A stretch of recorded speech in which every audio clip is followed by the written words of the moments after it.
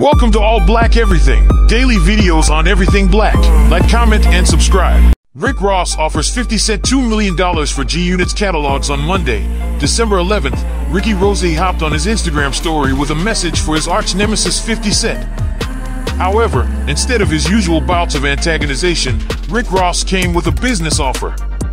"It's the biggest boss, Ricky Rose, and I got a business offer for the diabolical genius," Ross said, referring to 50.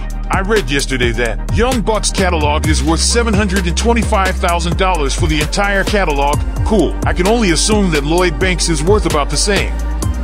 So I say, let's make it and keep it simple. Throw Tony Yayo in there and I'll give you 1.5. Subscribe and thumbs up for more videos.